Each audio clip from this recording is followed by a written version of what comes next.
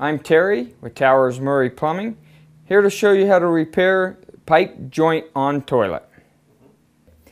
When replacing a pipe joint in a toilet, better known as the flush valve, first remove your tank lid, place it in a safe place, turn your water supply off, flush the water out.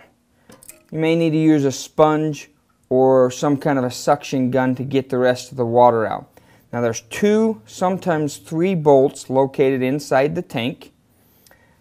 We've already removed those for a little quicker.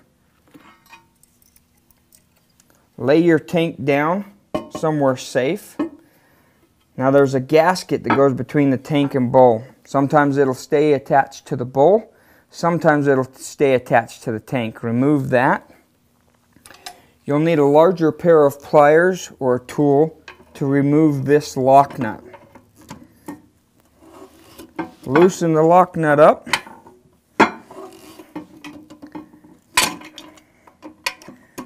Sometimes they can be a little tricky.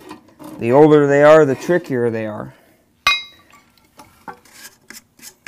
Once you remove the lock nut, the flush valve or pipe joint will pull out from the top side.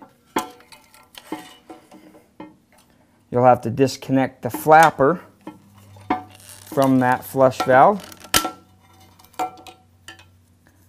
The most common places for these to break is right here at this joint. And if that happens, unfortunately, the only repair for this is to replace it. Take it down and match it. There are a few different sizes and styles these days. And then you're ready to reinstall this.